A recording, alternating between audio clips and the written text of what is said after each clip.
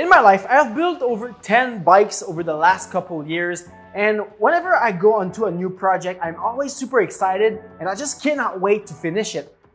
But this build took a little bit longer than expected because it took exactly 7 months for me to finish it.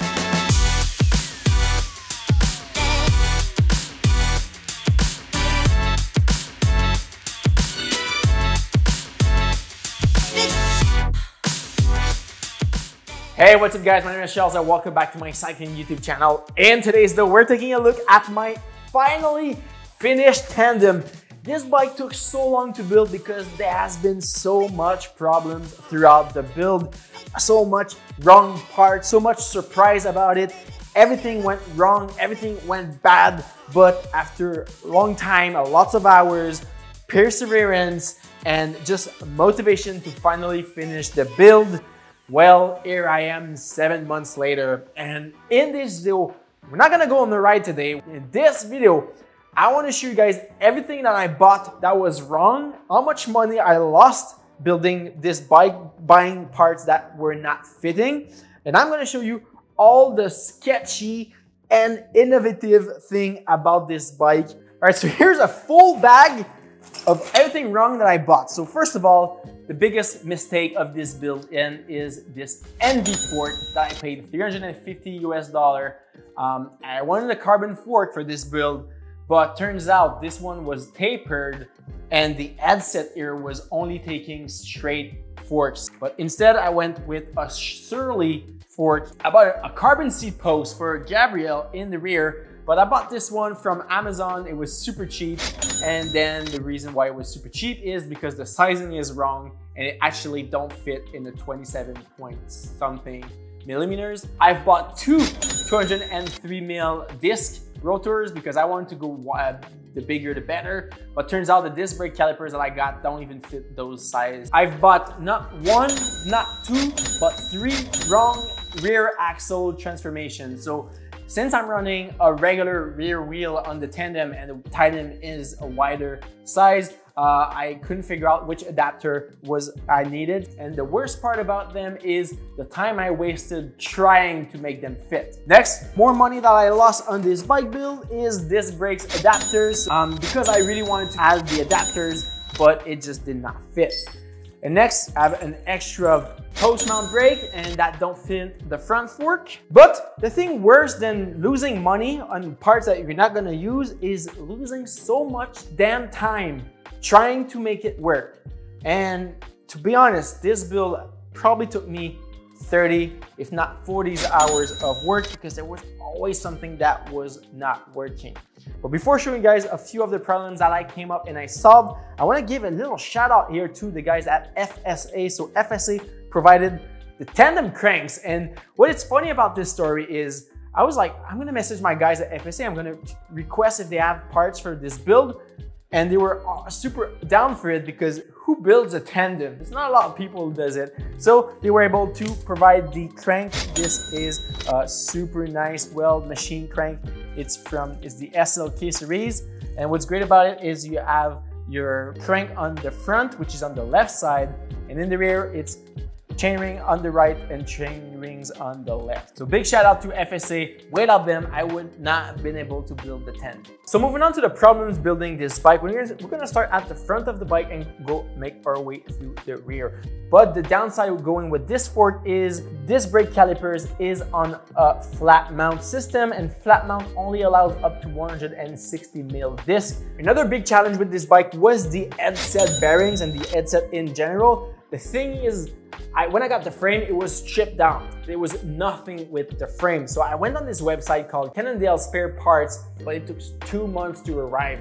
Thank God they actually fit because otherwise I don't even know if I would have been able to find them anywhere else. So now another big challenge I was facing was with the gearing because it is not a standard way to route cables. So as you can see here, there are tie wraps, yes. And let me explain to you how did I fix it. So basically there was this white stopper and my cable was just sliding through and I was not able to get any tension from it.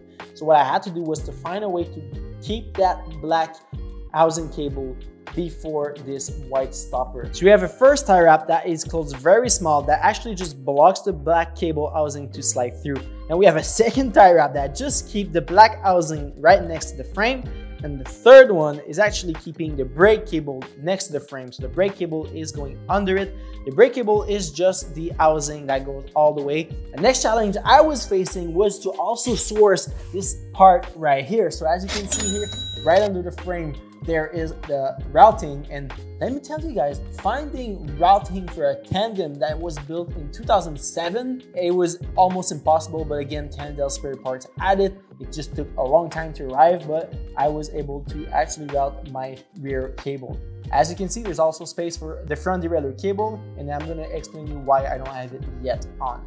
Next, we need to talk about this thing that I've never saw on a bike, and it's called an eccentric bottom bracket. So what an eccentric BB is basically, it goes inside of this bigger hole, and what it do is to put chain tension on the other side. So when you put your chain on and you want to add tension, the BB rotate inside of the frame to add tension on the other side. Difficult to figure out how to install it and how to make it work, but now I got it to work. But another problem here was to install the BSA bottom bracket. Here I feel that I have done something wrong. Too much space here on this side and on the other side. I don't know what to do and how to fix it. I feel there's still a problem, but it pedals, it works. Next, we need to talk about my seat clamp.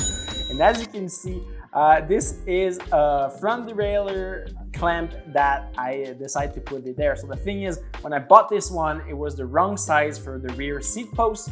So I just figured out that it was the exact same size for the front one. So I just decided to add it here, and it just works perfectly. Right next to it, we have a stonker stem, and if you have never seen that, it's a stem that is for the rear person. It holds itself to the seat post of the captain in front, and this one was very easy to find. It was on Amazon, and it was like about $100, so not that bad. And now moving on to the back drivetrain, we have a very sketchy thing, and I got to admit here, we have a DI2 derailleur that goes here. It's in this open position. So all it actually does, it's more like a chain catcher, so the chain cannot fall on the inside or the outside.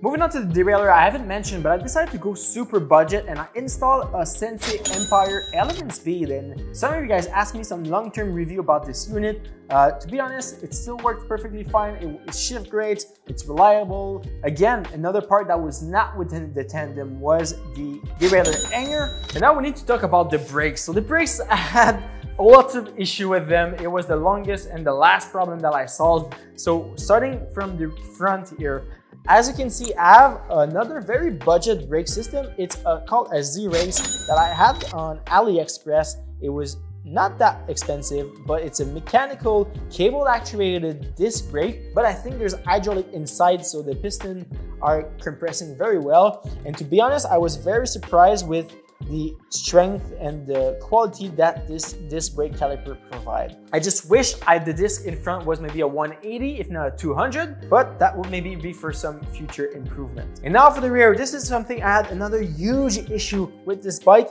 Is here we have an Avid disc brake caliper, and this is a post mount because this frame is post mount. And as you, I don't know if you can see, I guess you cannot see, but basically the disc brake caliper was too much on the outside and I was not able to center the disc properly, so I had to fidget and come up with a lot of solutions to make it work. So the first solution I came up with was on the other brake, I just drilled it so much right next to the side here, so I was able to push the disc brake caliper a bit more inside. And another solution I came up with to move the wheel a bit more on the other side is I put a washer right here. It's a tiny, about 1 or 2 millimeter washer right in between the frame and the start of the cassette. Is exactly centered with the disc rotor here. So when we're spinning, it's not rubbing, and it is very good, offer better braking power because the disc is centered and the mechanical disc is working very well. So something we realized after our first ride that I still haven't had the time to change it is the tires. So I thought it was funny to keep gravel bike tires onto this Tandem so we could go off-road. But what we realized is that these tires, as soon as we left the middle of it, as soon as we were going more on the sidewalls, it was losing a lot of traction and a lot of stability. It was really shaking the bike. So we think that adding just a regular road tire, maybe a 28 or a 32, will just be a lot better. It will be a lot more stable. The thing that we decided to do here is we are not using approved tandem wheels. We are actually using gravel wheels from FSA. So these are the SLK AGX. They're a super good set of gravel wheels, super solid, super reliable. But because of its strength and its reliability, we decided to put it on the Tandem. Even though we are pushing a little bit the weight limit on these wheels, I am sure that it will hold up perfectly our weight.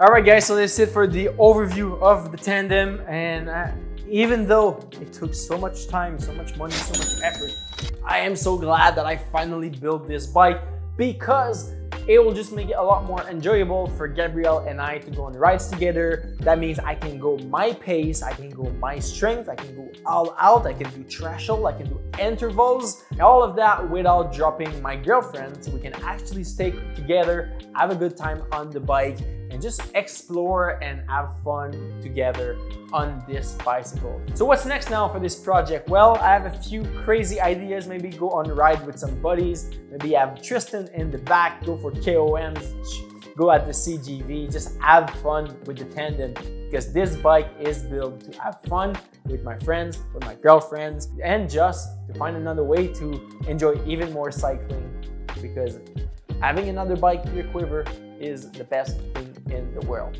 Alright guys, so if you enjoyed this video, please don't forget to leave a thumbs up, subscribe if you aren't already. And my name is Charles, and I will see you on the road or to the next video. Peace.